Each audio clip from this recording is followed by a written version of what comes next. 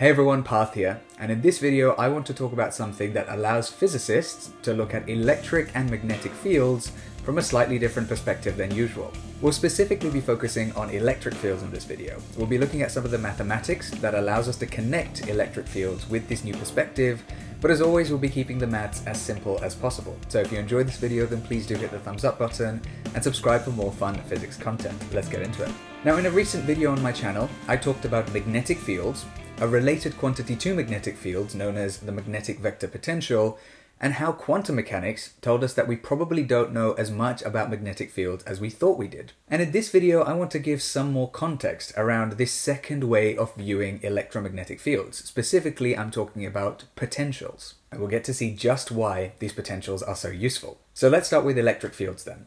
The first thing that we need to know is that they describe how electrically charged particles or objects interact with each other. Positive charges are said to be the source of electric fields, and negative charges are said to be the sink of electric fields. The lines we see drawn here in purple are known as electric field lines, and they tell us something about what would happen if we placed another small positively charged particle in this region of space. It would be pushed away from the large positive charge following the direction of the electric field line, and it would also be attracted toward the large negative charge. This makes sense, right? Because like charges repel each other and unlike charges attract. Now another important point worth knowing is that electric fields are vector fields. This means we can assign a vector to every point in the region of space that we're studying. And the direction of a particular vector tells us the direction of the electric field, or in other words, the direction of the force experienced by a small positively charged particle, and the magnitude or size of this vector tells us something about the size or the strength of the force.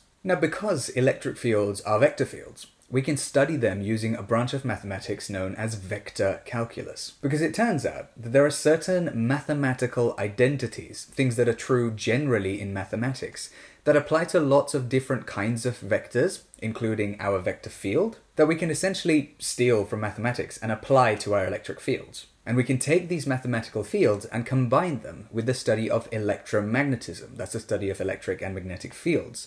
When we do so, we get some rather interesting results. An important thing for me to mention here, as I have done in many of my videos by this point, we'll be seeing a lot of this downward pointing triangle here. This is known as nabla or del, and I've made a full video about it, so check it out up here if you haven't seen it already. All we need to know for now, though, is that there are three important operators that we can use when studying our vector fields. The first of these operators is known as the gradient operator.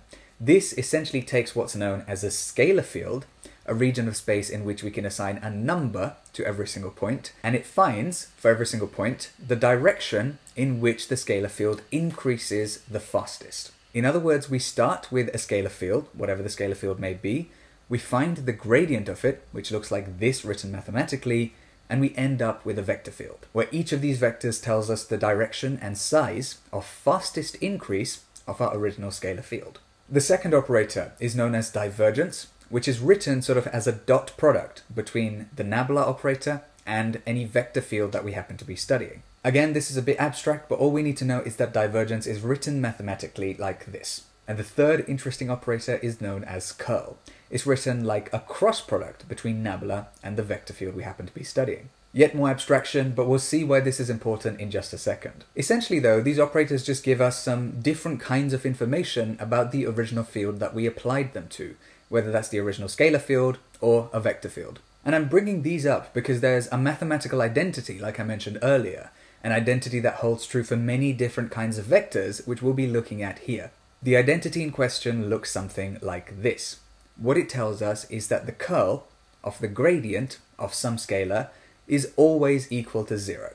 And for our purposes, the scalars that we're dealing with behave like the scalar fields that we'll be looking at shortly, and the vectors that we'll be dealing with look like the vector fields that we've already actually mentioned. But so for our purposes, the curl of the gradient of a scalar field is always 0.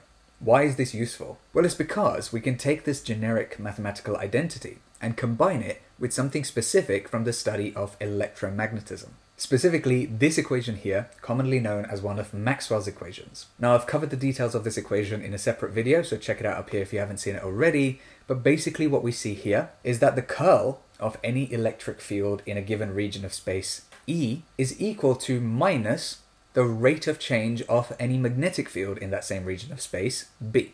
In other words, the curl of an electric field is related to how quickly a magnetic field in a given region of space changes over time. Now, to keep things simple, we're going to assume that the magnetic field in the region of space that we want to study is constant. In other words, it might not even exist, or if a magnetic field does exist, it's not changing over time. What this tells us is that this term, dB by dt, must be equal to 0, since the magnetic field is not changing, so the rate of change is 0. And hence, for this scenario, we can now see a similarity between the equation that we're working with from electromagnetism and the original general mathematical identity that we saw earlier. Again, it's important to note that this only applies when there is no changing magnetic field.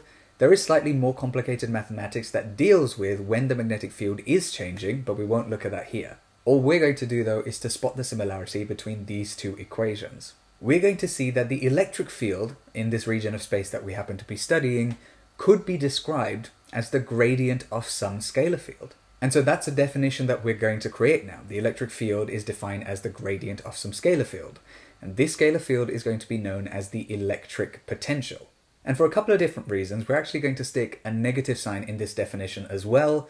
But one really convenient or intuitive way to see this is to recall that the gradient function points in the direction in which the scalar field is increasing the fastest.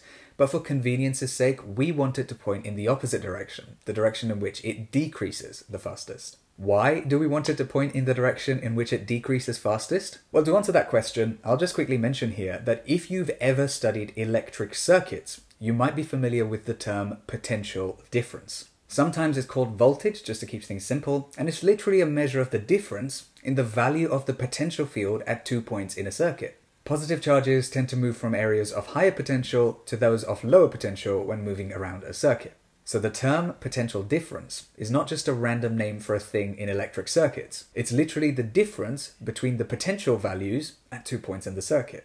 And these potential values directly relate back to the electric field, which is what causes our charged particles to move in the first place. Now let's go back to looking at a generic electric potential field. Here's an interesting fact. The actual value of the potential at any point in this region of space doesn't actually matter, and it's not uniquely defined. What I mean by this is that there's no specific set value for electric potential at any point in this region of space. All that matters is the difference between potential values at 2 points in this region of space, any 2 points. And so a really convenient way to see this is that our potential field could look like this, meaning that the potential difference between, for example, these 2 points is going to be 100 volts. But equally, we could choose to say that our potential field looks like this instead. And so the potential difference between the same 2 points is still 100 volts. And you'll notice that the potential difference between any 2 points is still preserved, but the actual values of the potential at any point do not matter.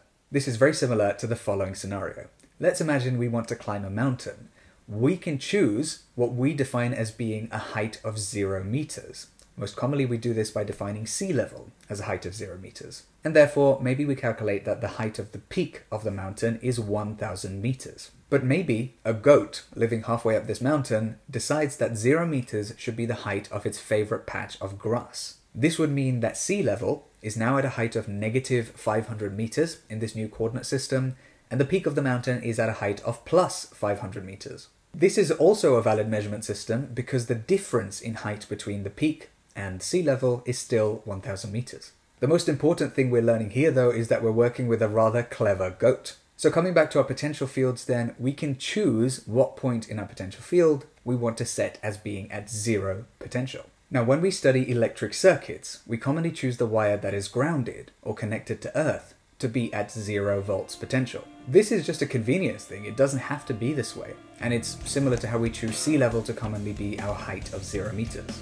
And with all of that being said, I'm going to finish up here. Thank you so much for watching. If you enjoyed this video, please do hit the thumbs up button and subscribe for more fun physics content. Hit that bell button if you'd like to be notified when I upload, and please do check out my Patreon page if you'd like to support me on there. Thank you so much for watching, and I will see you very soon.